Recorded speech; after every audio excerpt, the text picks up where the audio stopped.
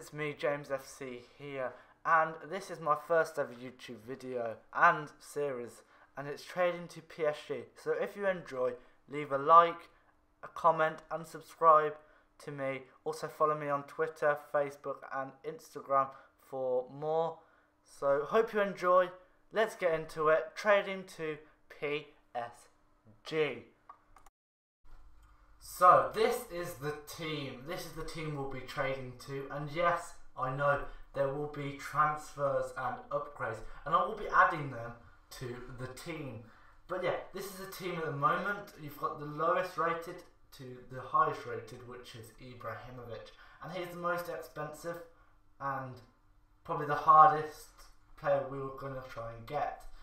But yeah, this will take a few months, a few episodes, but I'm telling you now, we will do it. We will get there.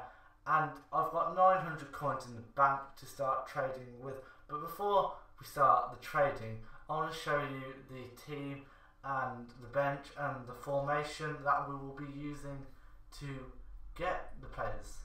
And yes, there is the exact same amount of players as spaces. And as you can see, we've got Ibra, Cavani, Lavezzi, we've got Cabaye, Lucas, Matuidi, Maxwell, Thiago Silva, David Silva, David Luiz and Aurier. Now Aurier, I did get in a pack, and I thought his first owner, untradeable, I might as well take him. And well, as we saw there, we've got Sirigu in goal. Now this is the first player I picked up for the episode, and I'll be picking up two players this episode, and this is the first one. I've never seen him before, but we're using this trading tip. I've found him, and I looked him up on Footbin, and his lowest buy now was 800 coins. I picked him up for 750 coins in an artist, and yes, I know artists will sell for more, and that's exactly what he did. He did sell. We sold him for 950 coins. After looking him up for quite a long time, and I did decide 950 coins was the one where we would probably get the highest chance of selling him.